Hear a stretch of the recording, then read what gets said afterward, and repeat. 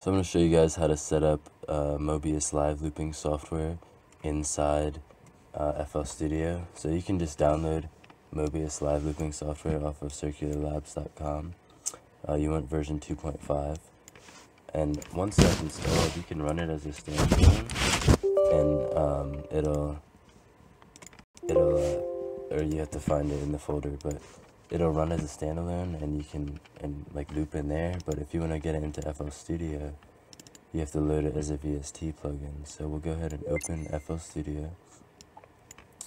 We go up to Options, Manage Plugins, and then we're gonna add the installation folder for Mobius, or you could put the Mobius VST or DLL or whatever in your plugins folder, but I don't really know how to do or like what I'm doing with that, so I just added the Mobius folder. And then once that's added and you hit find installed plugins, it'll show up at the bottom here. I went ahead and favorited it. So now on your first insert on your channel rack, you're going to add the Mobius plugin to the first slot, and that'll open up basically the same interface you get when you're using the standalone, and you can go ahead and like start messing around or whatever. But you're not gonna be able to hear anything. Nothing's gonna happen. So we gotta go back here, and we're gonna add our piano, and I'll play that with a MIDI device, and then I'm gonna route this piano track or insert into the Mobius insert.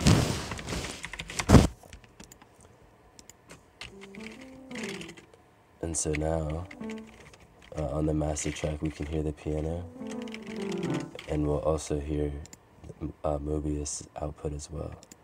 If we had a guitar, I could route that in as well.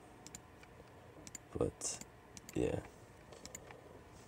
and then that would also work at the same time. You could play either instrument.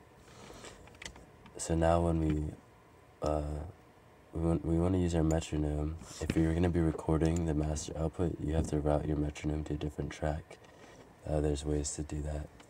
You can look up a video how to do that.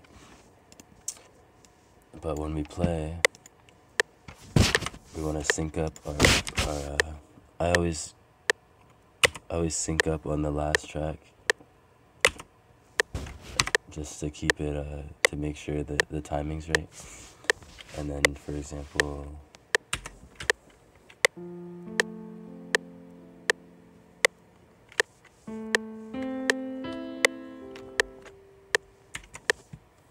and now that'll loop and that'll play over and over, and I can play on top of it.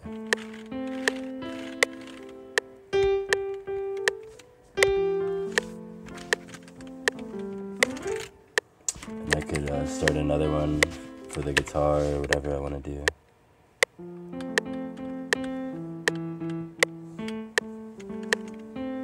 Sorry, this sounds terrible. I'm just giving examples on how to do that, but that's basically how you get that running. And then that would, like if you would record that, all of these tracks would be recorded in here. So I hope that answered your questions on how to get the Mobius live looping software working in FL Studio and route it up correctly. It's pretty easy.